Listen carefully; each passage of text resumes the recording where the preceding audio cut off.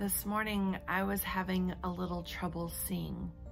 Now, I don't always have problems with my vision. I usually can see very well, but my eyes are really picky, and there's some days where it is hard for me to see. And so I have these glasses that really are just a lens to help a little bit of magnification on the days where my eyes are a little blurry. So this morning I took them out and I put on my glasses, but I couldn't see.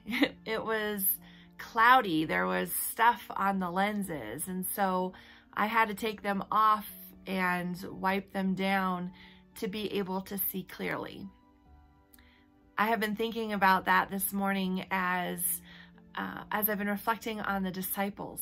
And we hear all these different stories of the ways that Jesus showed up to them after the resurrection, and yet they missed who Jesus is in their presence, right? They don't recognize him. They don't see it as Jesus standing before them until he speaks certain words that ring true to their hearts, or he begins to say things, break bread in front of them, that all of a sudden then opens their eyes, opens their hearts to that revelation that Jesus is standing truly before them. I was wondering how many times that happens in our lives, where we put on our glasses hoping to see clearly, but there is something in between, a film, and it keeps it blurry for us. It's hard for us to completely see. It's hard for us to see God in our presence.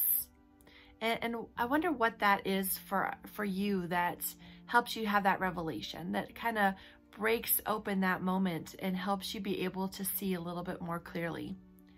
Maybe it is a certain song that just kind of snaps you into remembering God's goodness and grace, and you're able to see clearly in that moment God in front of you.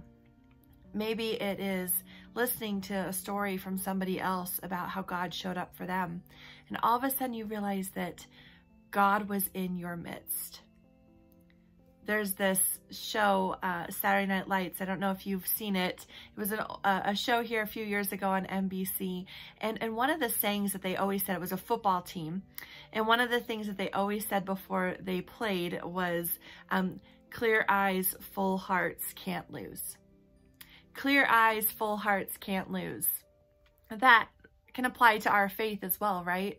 Clear eyes, being able to see God everywhere that we are, being able to see the way that God is present with us.